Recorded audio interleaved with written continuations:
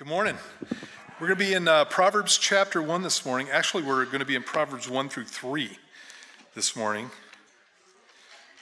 Do you believe me? I actually did most of my study for service. We'll see if I can duplicate that. I wanted to, a couple weeks ago, by the way, I was over in Kent, Washington, doing a study for the Calvary over there last Sunday. So how'd Matt do? Yeah. Don't you like? I like it that my guys know how to teach. I think that's pretty cool. Anyway, had a good time over there. But 2 weeks ago, we went through and we talked about being a fool. And remember that? I pity the fool. I love it. I'm going to use that again this morning. So we're going to be in Proverbs, and I just want to talk about kind of on a positive note what it means to be wise, and specifically what the book of Proverbs speaks about with that. And you know, school's coming up. Actually, a lot of you have already started school. How many of you are in school right now? Raise your hands. Oh, sorry. And I just titled it "Being Schooled." You guys know what being schooled is, right? So being schooled, this is from the Urban Dictionary. Losing a contest, game, battle, or argument in a humiliating fashion while the other person shows you how it's done. They remain as cool as a cucumber, as if it didn't even require effort on their part. So that's what being schooled is. And basically, I wanted to title the study "Being Schooled," because if you don't get schooled by God in the sense of God showing you what's up, then you're going to get schooled by the world, and you're going to end up in a position that's not very good. With that, let's go through and read it, and then we'll pray. Why don't you guys all stand? Starting in verse 1, Proverbs chapter 1. The Proverbs of Solomon, the son of David, king of Israel. To know wisdom and instruction, to perceive the words of understanding, to receive the instruction of wisdom, justice, judgment, and equity, to give prudence to the simple, to the young man knowledge and discretion. A wise man will hear and increase learning, and a man of understanding will attain wise counsel. To understand a proverb and an enigma, the words of the wise and their riddles. The fear of the Lord is the beginning of knowledge, but fools despise wisdom and instruction. My son, hear the instruction of your father, and do not forsake the law of your mother, for they will be a graceful ornament on your head and chains about your neck. My son, if sinners entice you, do not consent. If they say, come with us, let us lie in wait to shed blood. Let us lurk secretly for the innocent without cause. Let us swallow them alive like Sheol, or the grave, and whole like those who go down to the pit. We shall find all kinds of precious possessions. We shall fill our houses with spoil. Cast in your lot among us, let us have one purse. My son, do not walk in the way with them. Keep your foot from their path, for their feet run to evil, and they make haste to shed blood. Surely in vain the net is spread in the sight of any bird, but they lie in wait for their own blood. They lurk secretly for their own lives. So are the ways of everyone who's greedy for gain. It takes away the life of its owners. Let's stop right there. Let's pray. Jesus, God, you're just such a blessing to us. You're so good to us. And Lord, as we're going through your word this morning, we pray that, again, that you would be speaking to our hearts. Thank you, Lord, that you made a promise that wherever we're gathered together, that you're walking up and down in the midst. And Lord, we just expect to hear from you. So God, we just pray that you bless the study of your word and help us to have hearts that can receive it, and we ask that you do this all in Jesus' name. Amen. And you can have a seat. Speaking about being schooled, this is a good illustration of that. I had a friend once who grew up with a ping pong table. He was one of those guys who just played ping pong all the time. He was like Forrest Gump, if you guys remember that movie. In any case, he played ping pong all the time, and so we're off at a family retreat. And so I decide, he's wiping guys out playing ping pong. I never played ping pong, hardly ever, but I decided to go after him and stuff. And so we played ping pong. Well, the first game that we played, he beat me like some ridiculous score. It was like 21-3. It was like just over the top, and hardly any effort and stuff. And I'm really competitive, and so I'm going to try real hard. And so I go another game. And so this time I probably got up to 8 points, 21-8, something like that. And then I'm like, I'm not quitting because he's kind of getting a little cocky and all that kind of stuff, prideful. God, I knew God was going to curse him. And so I go, I want to play another game. And so we played another game. And this time I'm hot and I'm scoring on him and stuff like that. I get it up to 18 points, 18 or 19 points, something like that. He still beat me, 21-18, 21-19, somewhere in there. And at the end of it, I'm like, yeah! See the improvement there? And he's just sitting there smiling at me. And then he looks at me and he goes, Steve, I was playing left-handed. That is what being schooled is. And speaking of school, I have a bunch of school jokes, so here's my first one. Early one morning, a mother went in to wake up her son. Wake up, son, it's time to go to school. But why, Mom? I don't want to go. Give me 2 reasons why you don't want to go. Well, the kids hate me for one, and the teachers hate me too. Oh, that's no reason not to go to school. Come on now and get ready. Give me 2 reasons why I should go to school. Well, for one, you're 52 years old. And for another, you're the principal. We all got to go to school. And, as you go through and you look at what the book of Proverbs has to say about the fool, and we already kind of dealt with that, not decisively by any means. There's a lot of verses in the book of Proverbs about a fool. But we already pretty much covered that. And I just wanted to go through and look at what the Bible has to say in Proverbs about how to become wise. These Proverbs that we're going through were written by Solomon to his son. So the first 9 chapters are specifically Solomon talking to his kid about how life is supposed to go and the things that he's supposed to be watching out for. You remember Solomon was the son of David, and when he became king, God told him, I will give you whatever you want. Pray and ask me, and I'll give you whatever you want. And, a lot of people, if they ever had that happen, it'd be like, Aladdin the genie or something. They'd just be wanting wealth and power and fame and all of that kind of stuff. And what Solomon asked was for wisdom to rule God's people. And God said, because you didn't ask me for wealth and fame, I'm going to give you those both too. But God gave him wisdom. And this is Solomon in his wisdom. And so you are about to benefit from some of the things that actually at the time of Solomon, the Bible says he was the wisest man on the planet. In fact, people came to visit him just to hear from him. Long journeys came to visit Solomon just to hear from this guy because of the wisdom that God had given him. And so Solomon imparts that to us. He gives us wisdom. Anytime you're in school, you start off with vocab, right? Vocabulary. So there's a couple of words in here. Let's go through and start reading. In verse 2, it says, to know wisdom and instruction. Wisdom, let's start with that. Wisdom is not knowledge. Knowledge is just knowing stuff. And so have you ever known somebody that was book smart and street stupid? Yeah, that's somebody who has knowledge and has no wisdom. One of the guys came up to me after first service, and he said, you should use this illustration. Knowledge is knowing that a tomato is a fruit. Wisdom is not putting it in a fruit salad. I thought that was pretty good. So wisdom is knowledge rightly applied. So knowledge is knowing stuff. Wisdom is knowledge rightly applied. To know wisdom and instruction, to perceive or understand the words of understanding, to receive the instruction of justice. Justice is just a word that means righteousness. It's the idea of the right thing.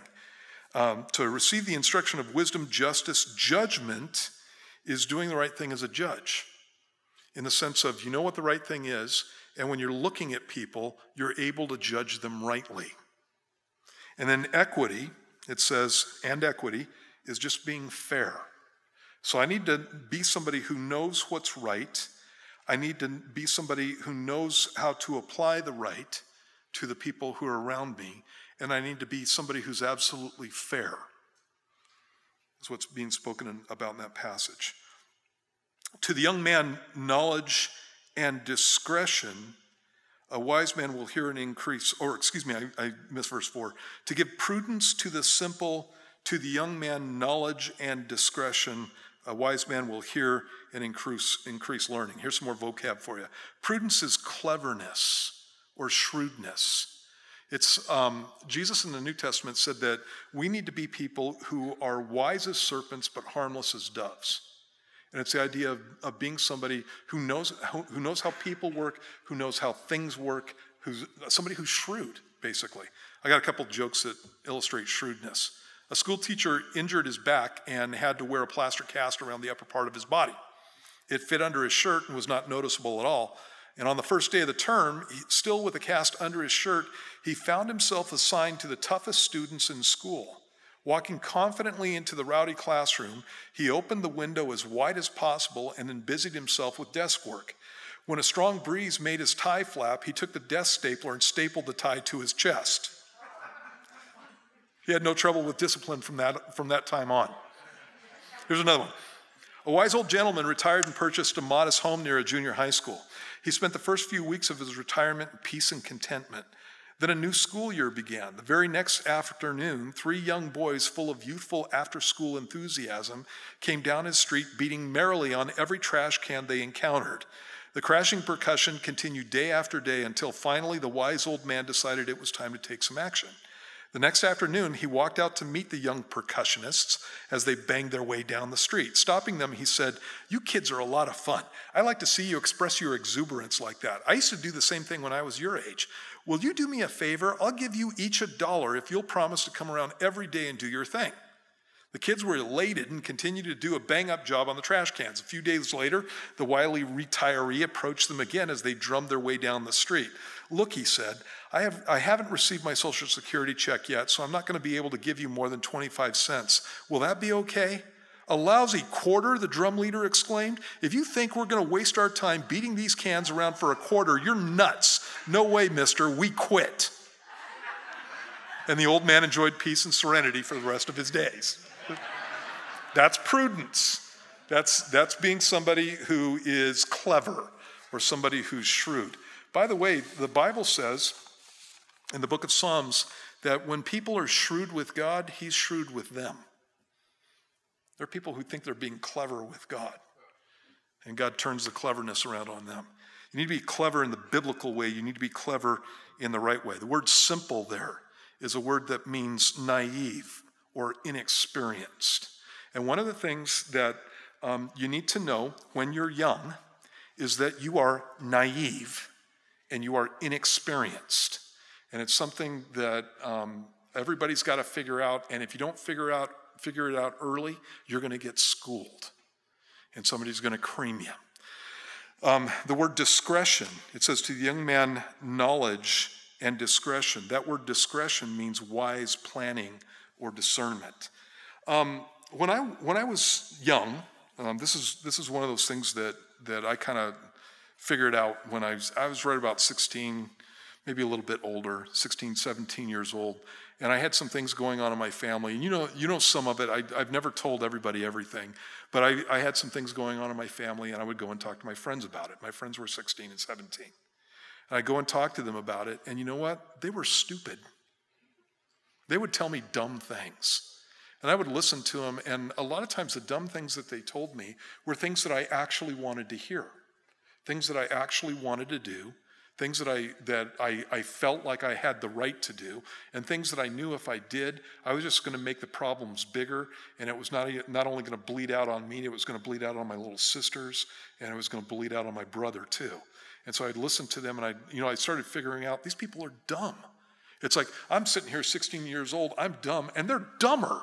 So dumb and dumber, and I'm sitting here listening to these guys, and I figured out that what I needed was somebody who had some more experience. I started talking to coaches at that point, and I started mentioning things to teachers at that point. I never had big, long conversations with these people, but when I did talk to them, they gave me nuggets of wisdom that pointed me in the right direction. I frankly didn't want anybody to know what was going on in my home, and so I tried to find somebody that I could look up to, somebody that had some kind of wisdom. I wasn't a Christian at the time, not until after I was 16. Later on, after I was 16 and stuff. But those are some of the things that I figured out. I knew I was naive. I knew that I was inexperienced. And so what I needed to do was find somebody who had more experience than me. Okay? The passage goes on here, and it talks about a wise man will hear, well, I'm kind of getting in the middle of the verse, to receive the instruction of wisdom, verse 3, justice, judgment, and equity, to give prudence to the simple, to the young man knowledge and discretion. A wise man will hear and increase learning, and a man of understanding will attain wise counsel. To understand a proverb and an enigma, the words of the wise and their riddles. And so if you want to be wise, one of the things that the Bible says here, verse 5, is that you need to be somebody who will listen up. That word hear in the passage is the idea of hear and understand and receive it. That's what needs to happen. And one of the things that you have to watch out for as a Christian man, and again, this is talking about men specifically, because Solomon's talking to his son. Obviously, it applies to women too. But I need to be somebody who's basically coachable, and that's why I put that up on the screen. Coachable. You need to be somebody who will actually listen to somebody and actually take advice from them. Way too often, and again, I'm talking to the men, way too often, men are faking their way through much of their life. Much of everything that goes on, they just fake it. You don't know what's going on in a certain subject, and you just pretend like you do. It's September, and so the Christmas decorations are coming out at the end of the month, right? Out in the malls and all that stuff. And so Christmas is coming up. How many of you are guys that use the directions when you put things together? Raise your hands. You are few and far between. How many of you are guys who don't use the directions and just try to do it, right? How many of you are successful when you're doing it that way? And you never have to pick up the directions. You are lying, liar. Because I am just like that. I have to force myself to pick the directions up, and it's because I've gone through so many Christmases where I was putting something together and I thought I had it all, and I got into the middle of it, and I realized if I just paid attention to the directions, I wouldn't have to be tearing parts apart to get to the one little screw that I need to have. You know what I mean? You get to the end of the project and there's extra parts, spare parts, and you go put them in a drawer somewhere. Hope your kid doesn't die on the bike or whatever.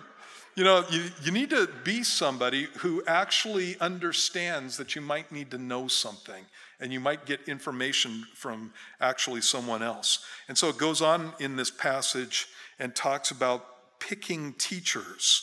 A wise man, again, verse 5, will hear and increase learning, and a man of counsel will attain, literally means acquire, wise counsel. Look for guys, look for women who know more than you. That's the next thing. You pick your teachers wisely. And like I said before, when I was a kid, there were times when I was picking teachers and I wasn't picking them wisely. I don't want to pick somebody to teach me who is a doofus just like me, who has no information on the whole issue. I don't want to pick somebody who is going to affirm my idiotic tendencies. There are times when, have you ever done something that you just looked at after the fact and went, you are an idiot? Have you ever done that? Anybody? Am I the only guy? Yeah. You are an idiot. So you don't want to go out and look for people who will agree with your stupid. You want to look for somebody who actually has it together on some level or another. And so you need to pick your teachers wisely. Be coachable, pick your teachers wisely. I like that whole thing with coachable, though, the most because I've been a coach, and so I coached my son. I've coached a number of things over the years, but I coached my son in football, and he was one of the greatest kids to coach. It wasn't just him. I coached. What do you call that? The little kids. Football. Grid kids. I coached grid kids. And so it was really a fun time because you had these kids who knew nothing, and I was a line coach and a linebacker coach, and I was teaching the kids how to hit and all this kind of stuff. We just had a whole bunch of fun because I loved to hit when I was a kid and, obviously older and stuff like that. But one of the things about my son, and I'm going to brag about him, sorry, Nate, but one of the things about the guy is that he would do exactly what I said. I'd send him into a game, and he'd be having problems. And there were a couple of times that he was going up against kids that were just huge. Remember this one time he's playing, and he weighed about 130 pounds. The kid that was up against him had to be 200 pounds in grid kids. It was ridiculous. Kids coming out on the field, and I'm like, Jesus, no. please, God, no. Not in front of my son, please, Lord. And guess where he lines up? Yeah, right in front of my sin. And my son. He's not my sin. Sometimes he's in sin. No, he's not. He's a great guy. Anyway,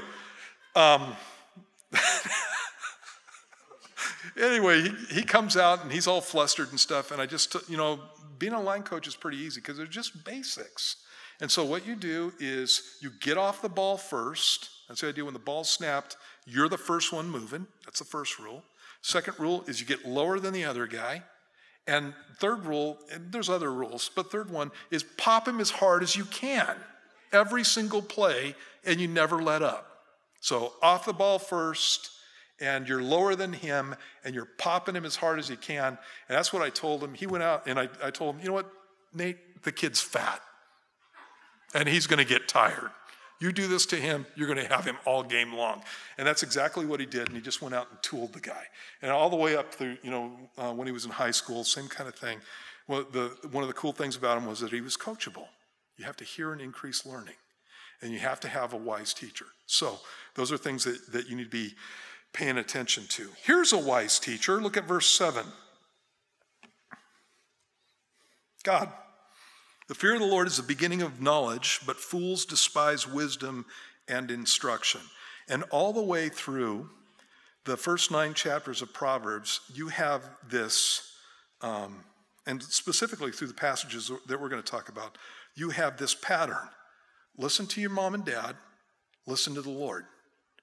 Mom and dad are telling you, go listen to the Lord. And it's basically the only two people in the passages that impart wisdom are the mother and the father of the kid in the passage and the Lord. And the mother and the father are always pointing them to the Lord. Not to a bunch of books, not to a bunch of psychology books, not to a bunch of sociology books, not to some teacher somewhere, not to a psychologist, not to a pastor, not to the youth leader, to the Lord. And it's something that, again, you need to keep in mind. The fear of the Lord is the beginning of knowledge, but fools despise wisdom and instruction. You want real knowledge, you have to know that the Lord's there first. And one of the I'm a science guy. I love science. I read technical articles all the time. And one of the things about the times that we're living in is science is getting tweaked more and more.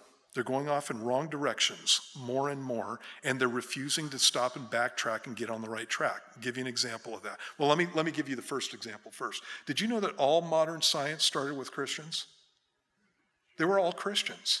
And what they literally thought, whether you were talking about astrophysics or whether you were talking about chemistry or whether you were talking about any other of the solid sciences, what they literally thought was that there was a God who had created everything, that he was rational, and so we could think his thoughts after him. In fact, that's the phrase that they used all the time. We're just thinking God's thoughts after him. And that's how they went after it. You don't have the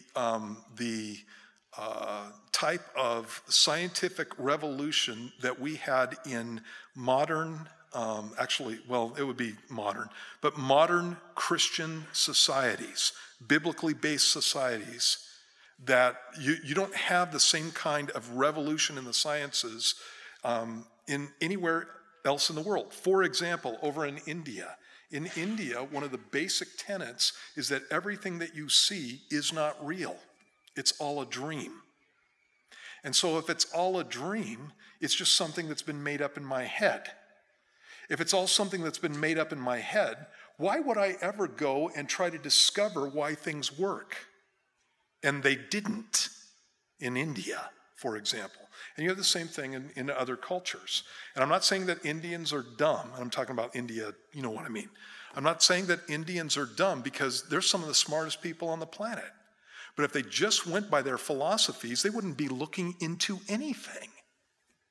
And it's because of Western philosophy, which came from the Bible, that you have this stuff going on.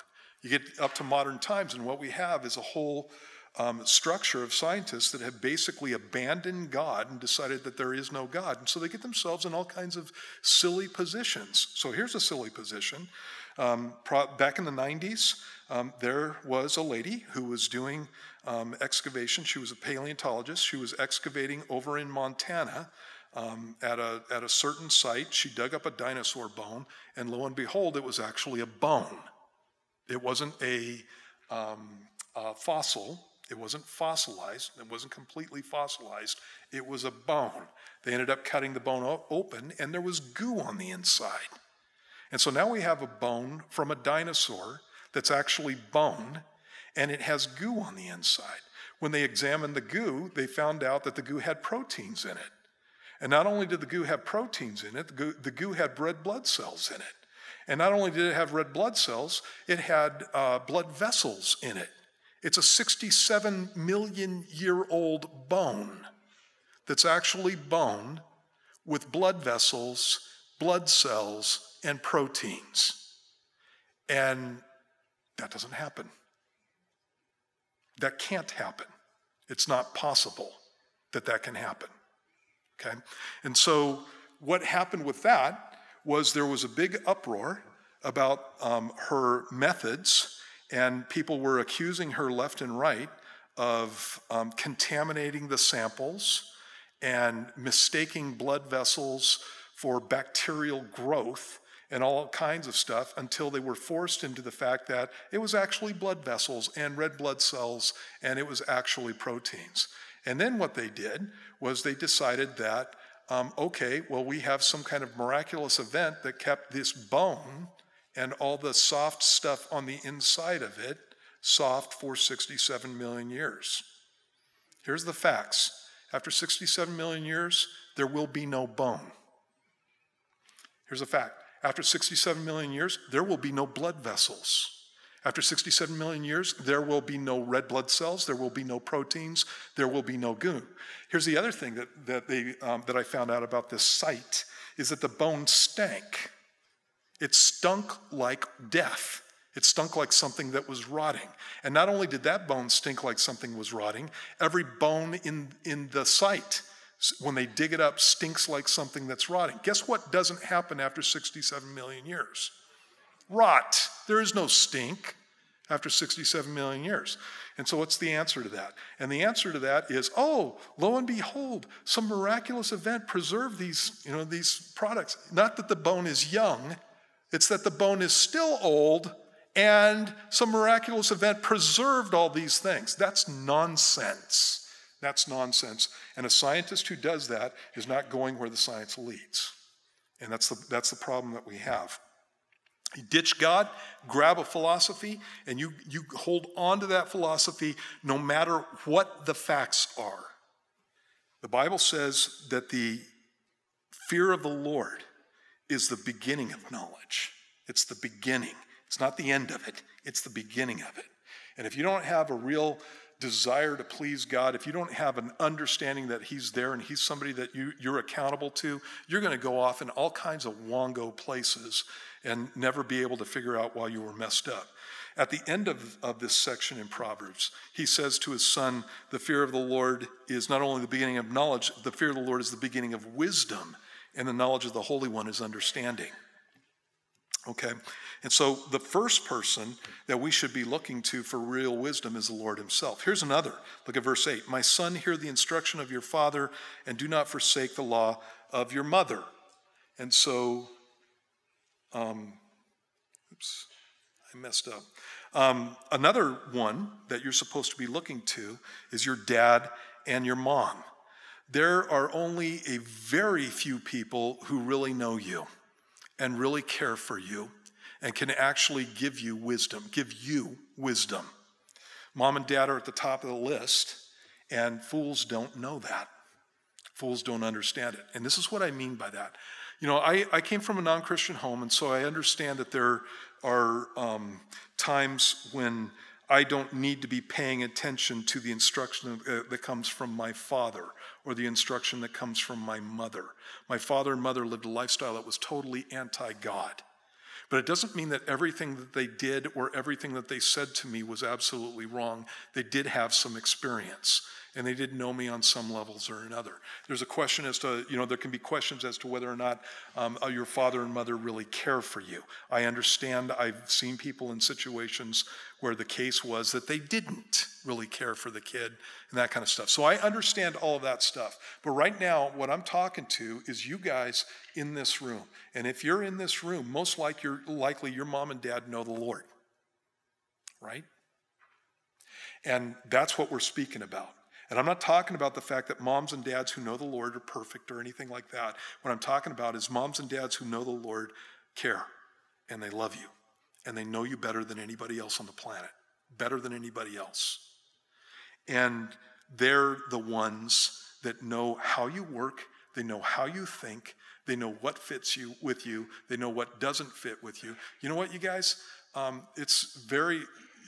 do weddings, and when I'm doing a wedding, one of the things that I ask the two people who come in to talk with me about getting married is, what do your parents think? And there's a reason I ask that, because almost to a person, when I have seen somebody that has had a marriage that's been a wreck and they have Christian parents, the Christian parents were not in favor of the marriage, almost to a person. And again, when I'm talking to somebody that's in a situation like that, I'm asking them what their parents think, and even non-Christian parents. I don't care if they're Christians or non-Christians. If the parents love them and they know their kids, they know what they can deal with. And again, they're not always perfect, but there's somebody you need to be listening to, because nobody knows you like they do. Nobody. And, you want to be somebody who's wise. That's a place to get some instruction and the place to get some rules that you need to be paying attention to. Here's a passage in Ephesians 6:1-3. It says this: "Children, obey your parents in the Lord." And he puts that in there for a reason. Because many times when parents are outside of the Lord, they're telling you to do dumb things. But if your parents are in the Lord, you obey your parents in the Lord, for this is right. Honor your father and mother, which is the first commandment with promise, that it may be well with you and you may live long on the earth. Earlier on, I was talking about the fact that in the book of Proverbs, it points you to two sets of people. One is to the Lord and the other one is to your parents, and not to your pastor and not to your youth leader. And again, there's a reason that I said that. I have parents over the years that, it's not all the time, but every once in a while, a parent will bring their kid into me to have me talk some sense into them. I wish you would just talk with little Johnny, he respects you and that kind of stuff. And, I'm no good at that, because I don't know the kid. I don't know who he is. I don't know where he comes from. I don't know how he thinks. And usually what I end up doing is having a talk with him, and I get to a point where I can actually talk to him, and he's not just sitting there like a lump with his arms crossed and that kind of stuff. And I get to the point where I can talk to him, and I go, okay, what's the deal with you and your mom? What's the deal with you and your dad? And so we start dealing with those issues, and I start actually all I ever do is point them right back to their mom and their dad. And then I talk to them about the fact that they need a relationship with the Lord. Do you know Jesus or not? And those are the two places that I send them, because I'm not the guy with all the answers. And their parents know much more about what to do with their kid than I ever will, because I don't know them, right? And so you need to figure out, guys that are in the position of being a kid, which actually every single one of us are, you need to figure out what your attitude is supposed to be towards your parents. And you need to be paying attention to that. You become some person who just dismisses everything that your parents say. The Bible says that you're a fool. And I say it too. You're a fool. And like I said, there are only a few people on this planet who are ever going to love you forever. Only a few. And mom and dad are at the top of the list, like I said before. Keep it in mind. You don't replace your mom and your dad with Joey down the street. You don't replace it. It was just ridiculous. And again, I'm speaking of all this stuff after the fact, and I know that, you guys, but there are people that I paid attention to that I can't even remember their names.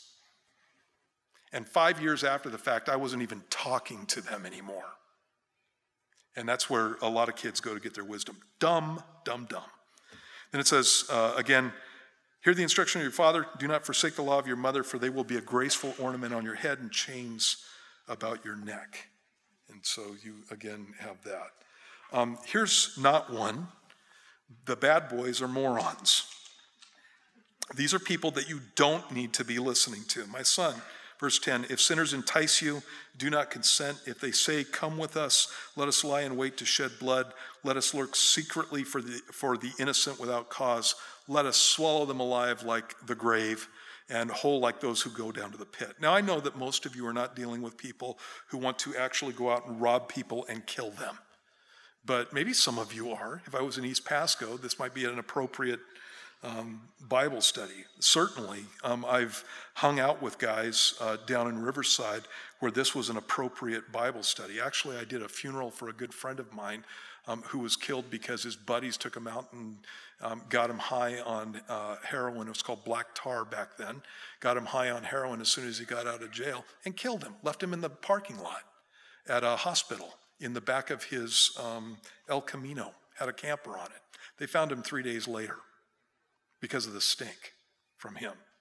And so I hung out with guys like, and those guys were all gang members and that kind of stuff, and it absolutely applies to them. But some of you are dealing with people who are around you who like to just do stuff to people just to be rotten.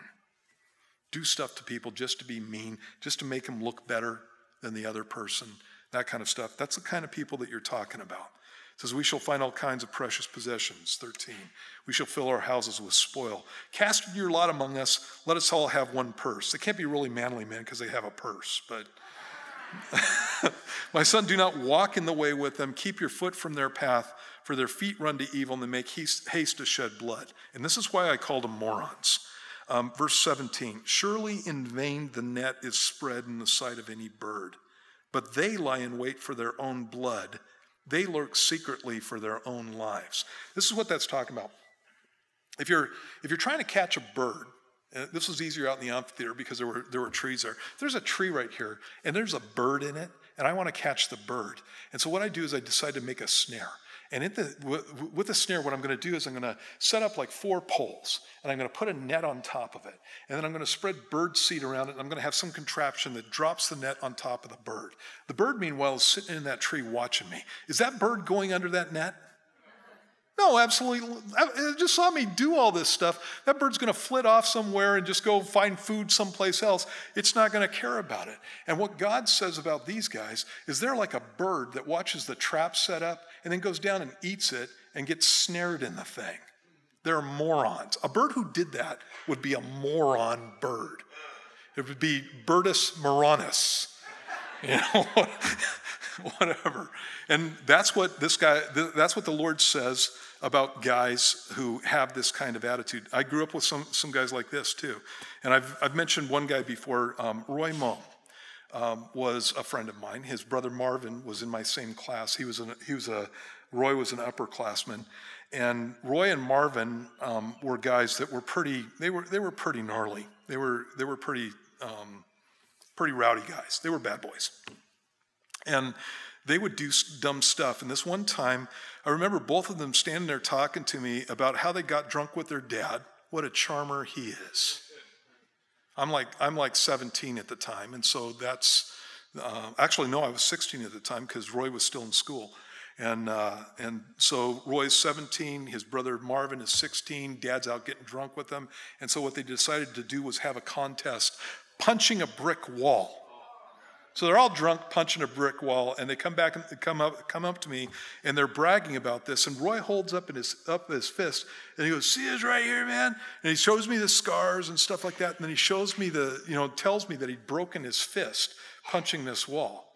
Now I wasn't in a situation where I was going to go, "Hey, Roy, you're a real idiot. Why don't you get away from me?" Because he was bigger than me. But I sat there looking at him, and I'm like, "Oh, yeah, tried to get out of the conversation and move on. And all I could think of is, what a moron. You're punching a brick wall, and then you're coming to me and bragging about it. You're a fool. You know, I pity the fool." In any case, what ended up happening was Roy grew up. Roy moved back to Pennsylvania, and Roy was a guy who obviously he's a rowdy guy. And most of the times he got in fights with guys played fair. And the last fight that Roy ever got in was in a bar in Pennsylvania, and got in an argument with a guy, and apparently got in a fight. They found him down the road, a few miles down the road in a ditch. The guy had followed him and shot him and killed him. And one of the things that guys like this don't get is that there is always going to be somebody bigger than you at some point or another, and they're going to hurt you. That's what's going to happen. You hang out with people like this, and you will get the results of hanging out with people like this. And it's why the Bible says that you don't. There's a passage in 2 Corinthians that says, don't team up with those who are unbelievers. How can righteousness be a partner with wickedness? How can light live with darkness? What harmony can there be between Christ and the devil? How can a believer be a partner with an unbeliever? Here's another one, 1 Corinthians 15:33. Do not be misled. Bad company corrupts good character. Always. Corrupts good character. Always. Not most of the time, it's always. And again, if you want to be wise, you need to step away from that. You know what? Stop making lifestyle choices from movies or music videos. You know, a lot of times we're not even necessarily hanging out with people that are rotten in that kind of sense. But what you listen to on your phone, what you watch when you go to the movies, those things impact you. And I didn't believe that they impacted me. And I don't know why I didn't get this, but you know, you look at what people are listening to nowadays, and there's all this filth that's going on. You listen to rap music, if it's not Christian rap, you're in sin. The stuff that they say is sin. And rejoicing in it is sin. Read Romans chapter 1. Go check it out. And so, you know, it's like people look at what's happening today with people who listen to this stuff, and they have this attitude towards them. But even when I was a kid, I saw this. I hate with all of my heart country music. I'm sorry if I'm offending you, but there's a reason for it. You know what? I grew up with country music back in the 60s. My parents listened to it all the time. And so I know all the songs. I can sing them to you right now. You can start a song and I can finish it, country music. And, you know, Waylon Jennings and Patty Wynette and, you know, all these guys. And one of the things that I noticed about my parents is that they did everything that was in the songs. And so all those songs were about cheating on your husband, cheating on your wife. All those songs were about drinking.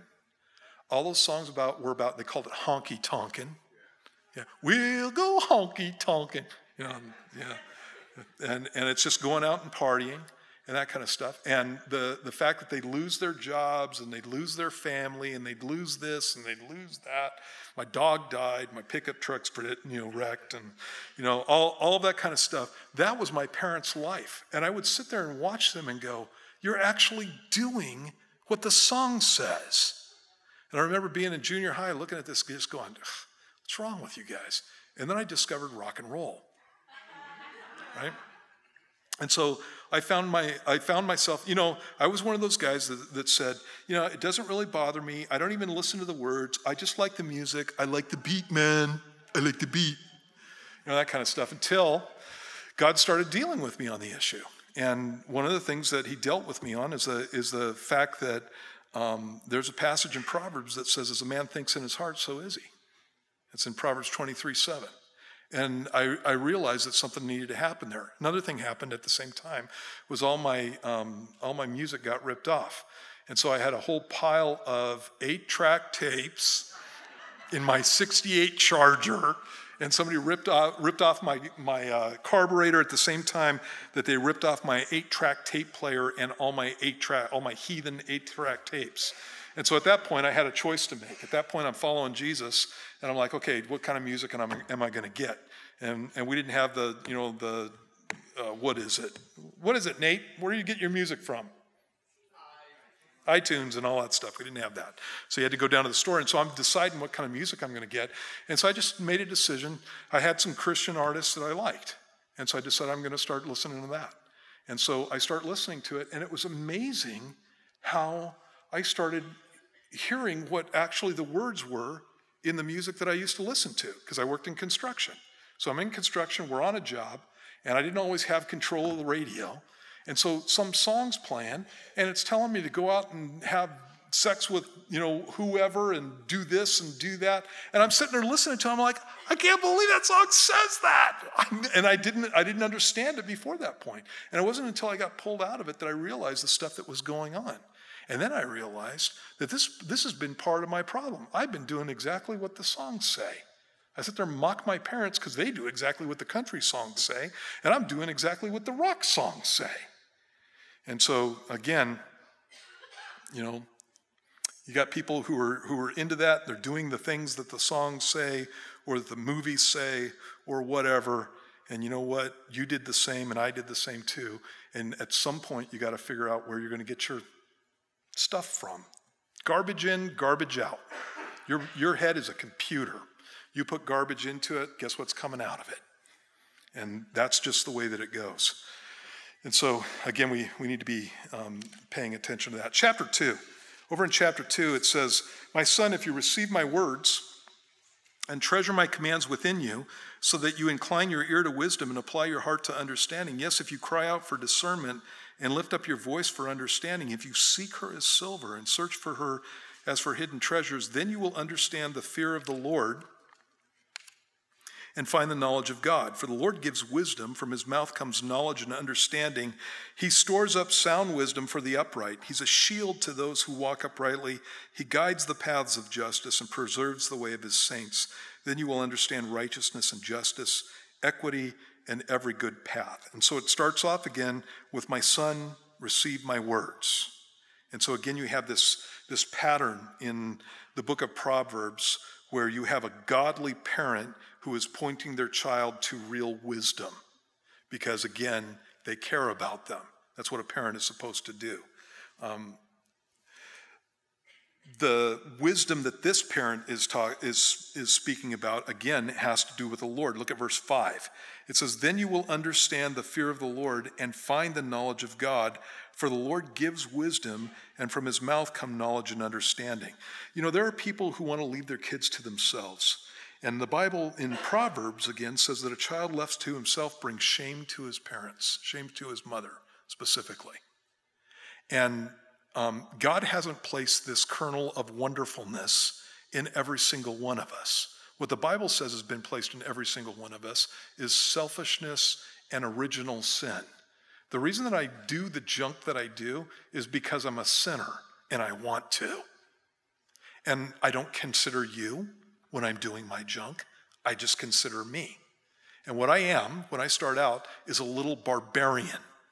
And I need to be trained not to be like that. And so obviously with all our kids, we start out with little kids who are completely selfish. I know that they're cute and they're sweet and stuff like that. And it looks cute and sweet when they're like 6 months old and that kind of stuff. When they start getting to a year old and they're still throwing fits and screaming and yelling, "I want this and I want that," and it's all mine, mine, mine, gimme, gimme, gimme, and all of that kind of stuff, it starts getting old. By the time that they're 3, it's really old. By the time that they're 6, it's ridiculous. By the time that they're a teenager, somebody will kill them. Somebody's going to get them. And so, it's like, obviously we don't want to leave our kids that way. And so we need to be pointing them in a certain direction. And again, what Solomon does is he points them to the knowledge of God. Godly parents point their kids to real wisdom, and real wisdom comes through the knowledge of God. Verse 7 and 8, it says, "He stores up sound wisdom for the upright. He's a shield to those who walk uprightly. He guards the paths of justice and preserves the way of his saints." God's wisdom is a wisdom that shields and guards and preserves. The purpose of God's commands in Scripture is not to wreck your life. It's to shield it. And it's one of those things that, again, I've been on both sides of the issue. I grew up in a non-Christian home. And so when the Bible would say certain things, I would be like, well, that's outdated, and that's ridiculous, and that's this, and that's that, and why do I have to do that? And that can't apply to me, and blah, blah, blah, blah, blah. And then I go out and do it, and I reap the same consequences that, lo and behold, 3,000 years ago, they were reaping the same consequences I am in the 20th century. It was last century. In the 20th century. Whoa, how did that happen? It's because nobody's ever changed. That's how it happens. Everybody's exactly the same. And so the same stuff you see in Proverbs is the same stuff you see at school, is the same stuff you see at work, is the same stuff you see at church, is the same stuff you see in your family, and we all act the same. And God knows it, and he's always known it. And he's got an answer for it. And it might be wisdom for you to pay attention to it.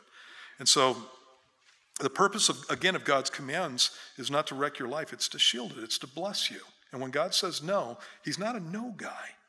He's a yes guy. He says yes as much as possible. When he says no, it's literally to keep you from destroying yourself. And so you got to keep that in mind. Same thing with it, hopefully with your dad, with your mom. Same kind of situation there. Verse 10 and 11. When wisdom enters your heart, I'm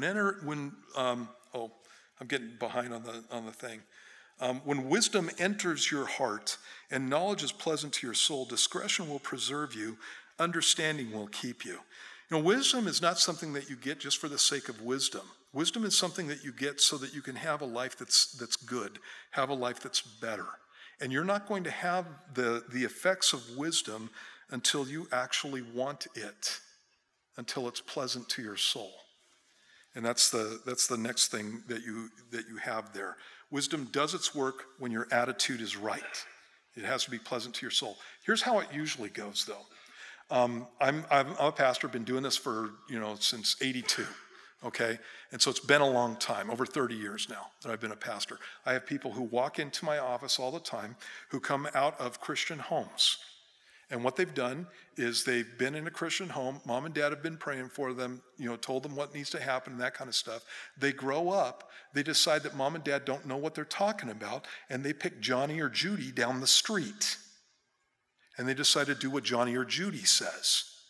And then they get into that whole thing, and their pride keeps them there for a period of time.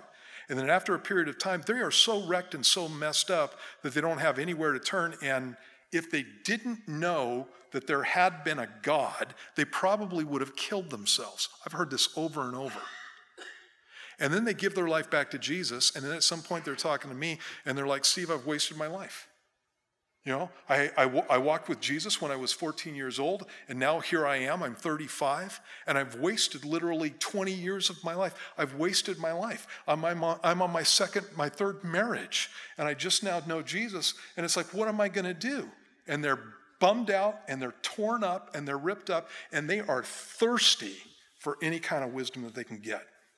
It's become pleasant to their soul. But they had to go through 20 years of stupid to get there. Here's a different thing that you could do. You could start off with not being dumb and just go through and skip the 20 years of stupid and just do what Jesus wants you to. And your life will be awesome. One of the things that happens here is when I was first a Christian and teaching and stuff, I didn't have any teenagers that grew up in Calvary Chapel. Everybody who was a teenager that came to Calvary Chapel came and got saved at Calvary Chapel. That's the way that it works. But some of you have grown up in Christian homes, and you are on one of two tracks, you guys. You either despise the Word of God, and you don't want it to have anything to do with you, or you're somebody who's listening up, and you would like your life to be different from the people who are around you. It's one of those two things, and it's very rarely anything that's in the middle of that. And you have to make some decisions here. A lot of times when I'm talking to kids who've grown up in church and stuff, it's hard for them. And I understand that because you hear it all the time. But this is stuff that's changed your parents' life, and there's a reason that they've stuck to it all of their lives. There's a reason for it, and it's because Jesus is good. You're used to Jesus, you're used to hearing about Jesus, and you, frankly, probably don't love him as much as your mom and dad do. And that's a problem because you don't know him very well if you're in that position. But not everybody who grows up in a Christian home is like that. There are people that I know who grew up in Christian homes that are just awesome. When I look at like the guys on staff, Mitch grew up just like me, heathen kid, doing all this junk, life is messed up, that kind of stuff. We find Jesus, everything turns around. You have the same thing with Kyle. Kyle grew up like that too. Then you have guys like Matt. And Matt grew up in a Christian home, and he did it right the whole time. He doesn't have any of the baggage that I've got, you guys.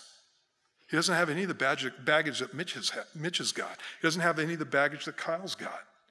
And you have Zach Lamberson, same kind of thing. No baggage. I'm not saying that they're perfect guys and that they're without sin and that kind of stuff, but they don't have the 20 years of stupid. They don't have the 3 or 4 years of stupid or the 10 years of stupid. They don't have any of that stuff. And then you got guys like Lindsay Kessie, godly woman, grew up in a Christian home.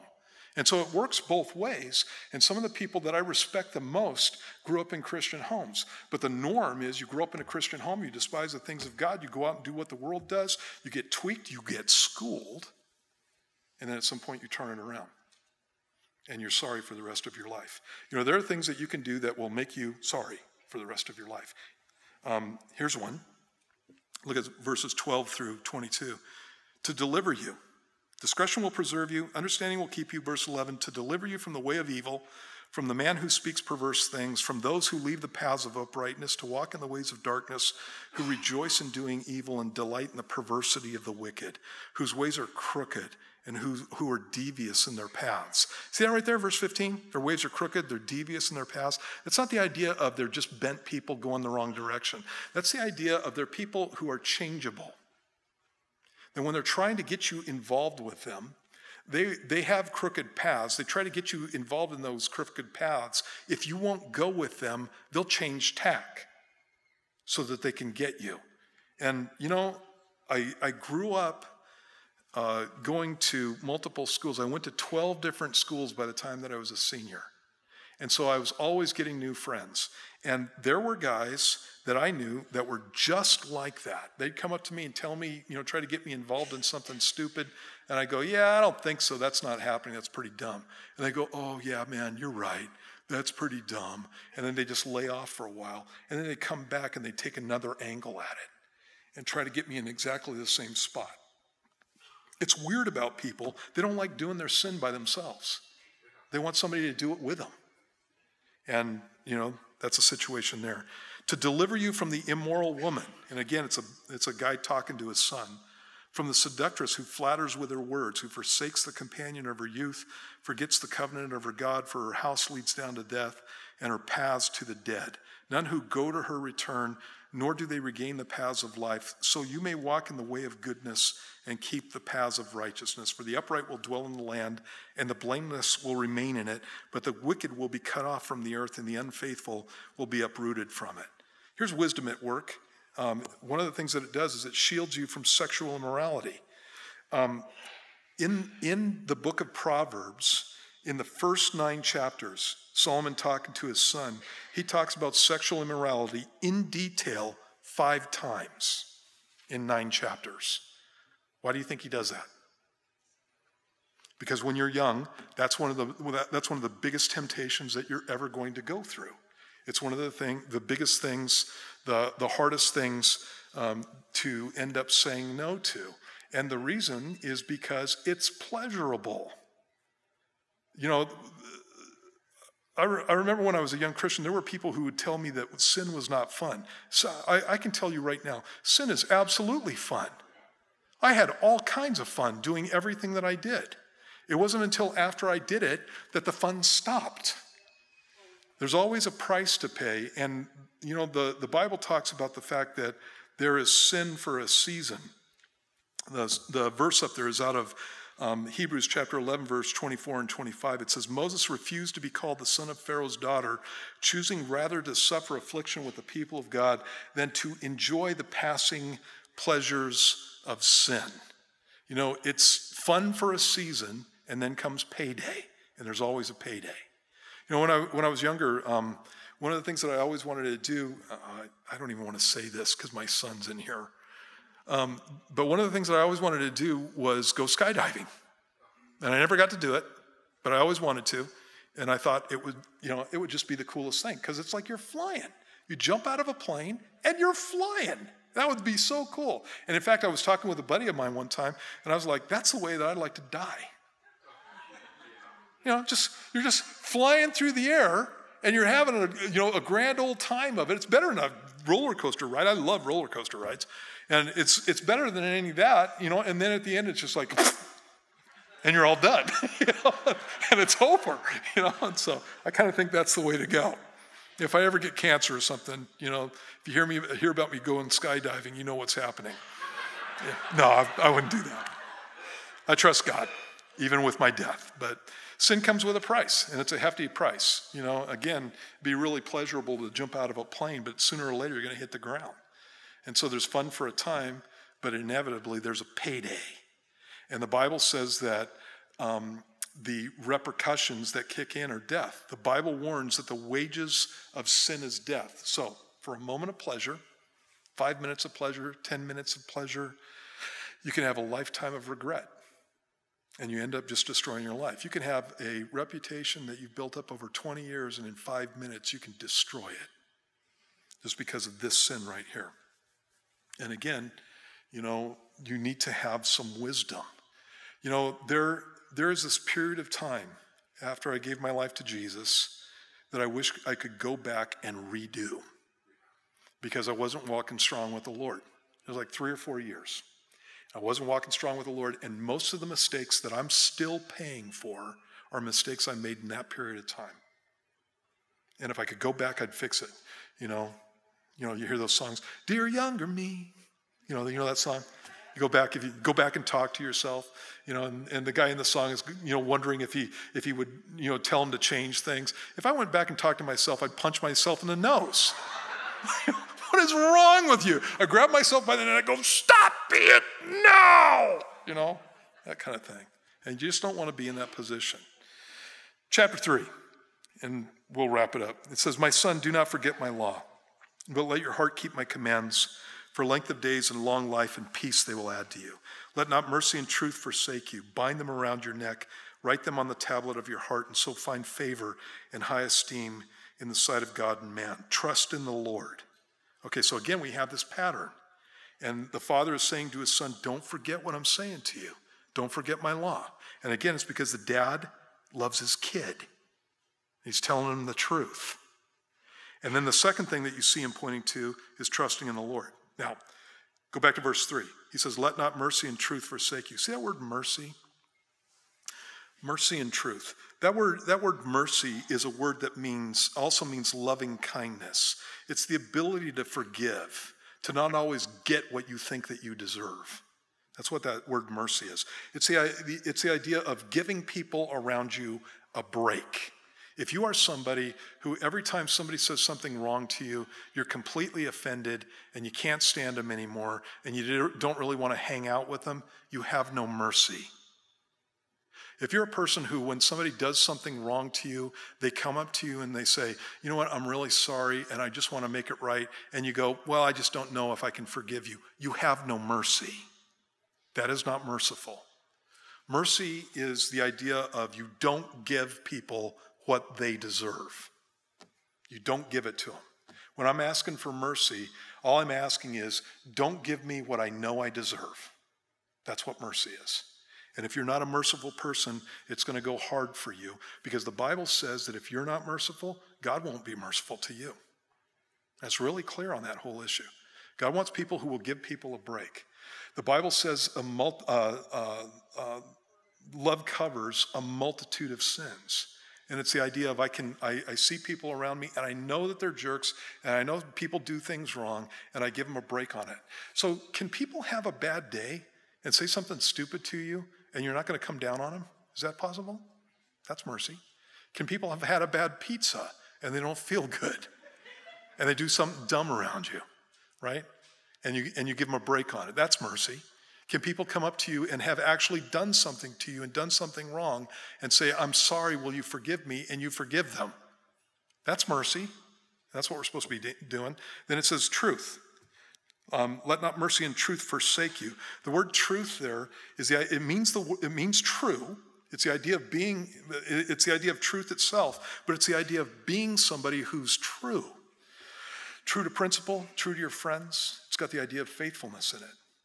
And so if you there was an old phrase, "That guy's true blue." And it was the idea that you could trust him. It was the idea that he'd have your back.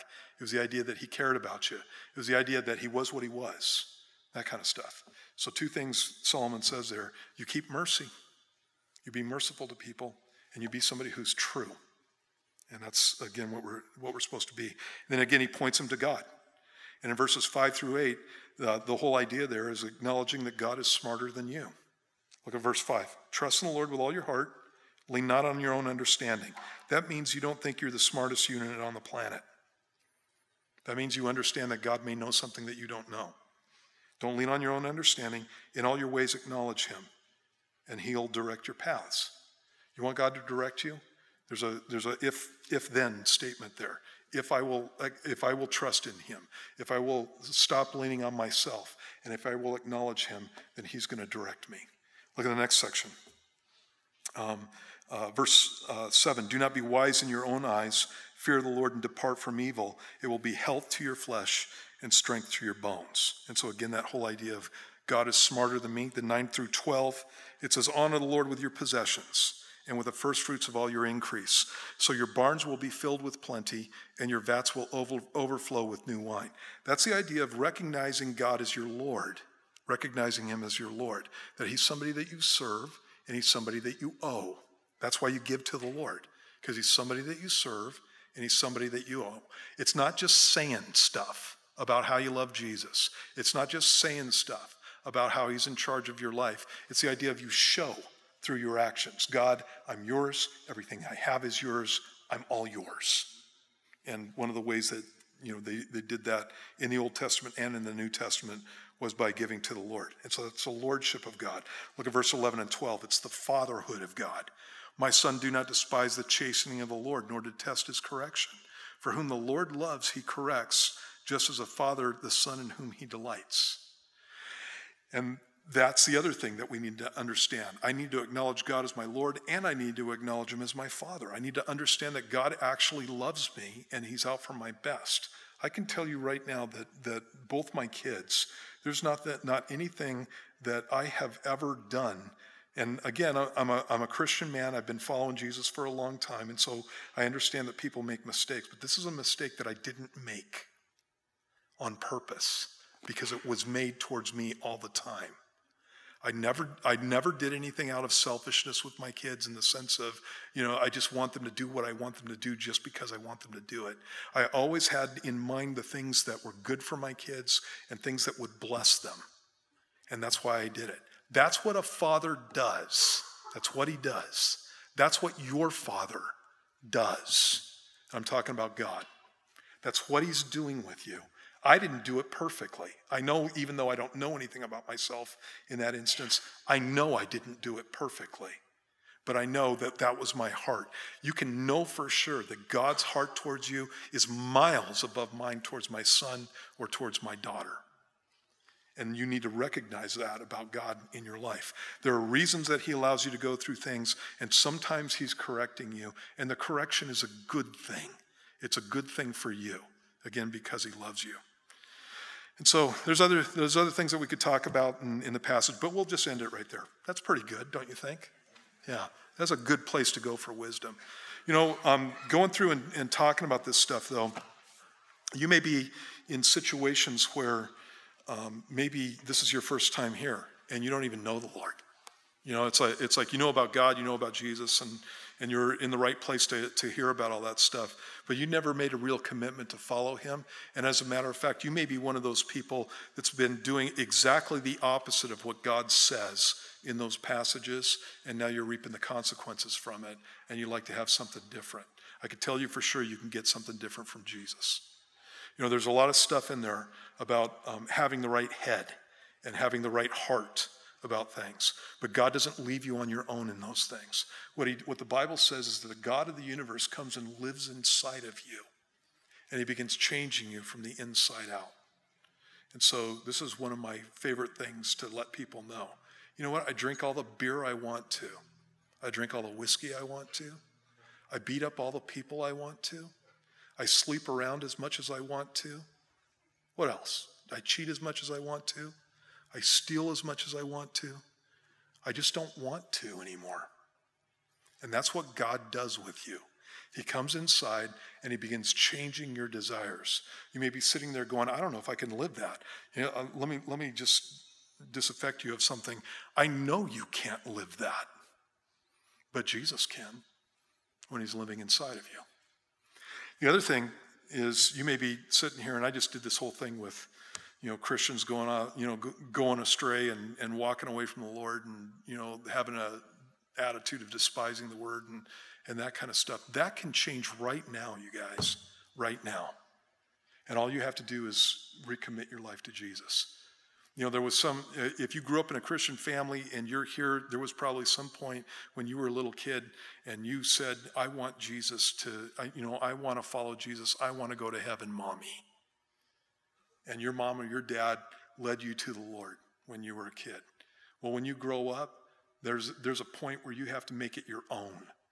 And usually in Jewish households, it was right around the time you were 13.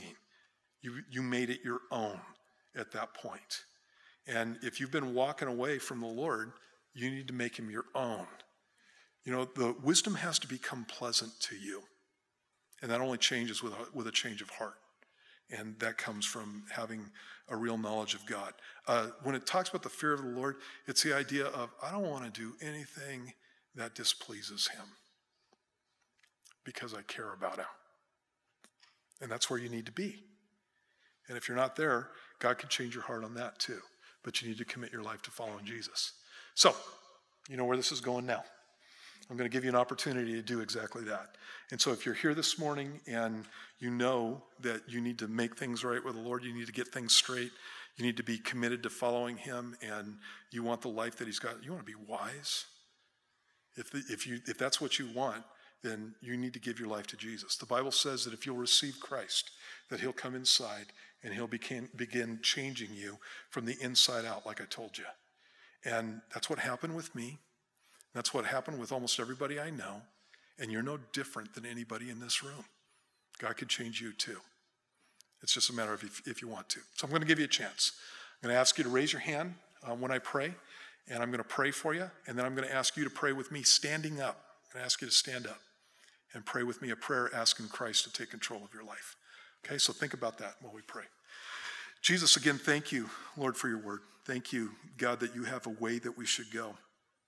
And that you make it really clear. I really like Proverbs because it's like, 2x4 upside the head, making it clear.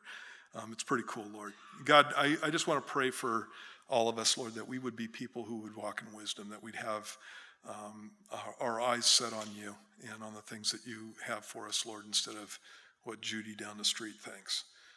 Lord, I want to pray for those who are here this morning that may not know you, that have never committed their lives to you. Or maybe they have and they've been walking away and they want to get it straight. God, I just pray that you would give them boldness to stand for you and to finally say yes. So while your heads are bowed and your eyes are closed, if you're here this morning, you need Jesus, you know it, you want him, you raise your hand. Raise it up high so I can see it back in the back. God bless you. Anybody else? You don't know if you're a Christian. You don't know if you're going to heaven. You know that you're not doing this, and you would like something different than that. You'd like to know that you know the Lord. You'd like to be forgiven for your sin. You'd like to have the wisdom that comes from God implanted, the Bible says, in your soul. That's literally the words that it uses.